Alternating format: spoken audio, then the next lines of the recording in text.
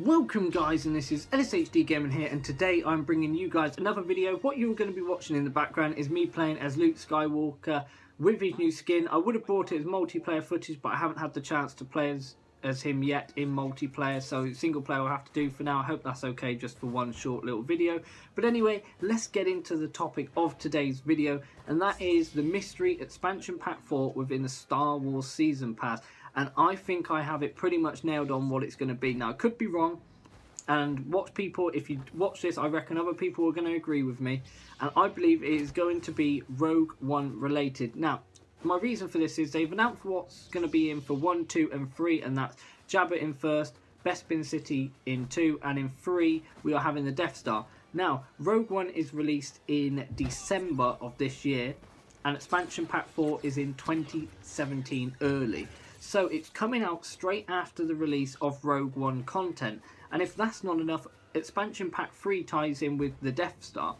Now, Rogue One the film is based around the plans to steal the Death Star, so surely it would be a natural transition for expansion pack 4 to be Rogue One related. And people will be coming off watching the latest Star Wars film, even if it's an anthology spin-off. So it would be perfect time in January, February, early 2017 to release Rogue One content, as it is still based within the original trilogy, even if it's a spin-off. So it completely ties in with everything they've been saying about they're not bringing out any of the new Force Awakens or prequels, so it fits in technically with that. And it kind of fits the timescale of what's being released as well, with Death Star being expansion pack 3 and Rogue One potentially being expansion pack 4. So I'm interested to see what you guys think on this. Personally, I've almost have it in my mind that it's going to have something to do with Rogue One.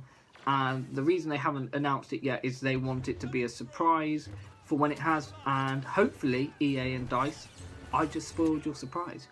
But anyway, I hope you guys enjoyed this video. If you did, please smash that like button, comment on what you think. And most importantly, subscribe for more Star Wars content. So, yeah. May the Force be with you.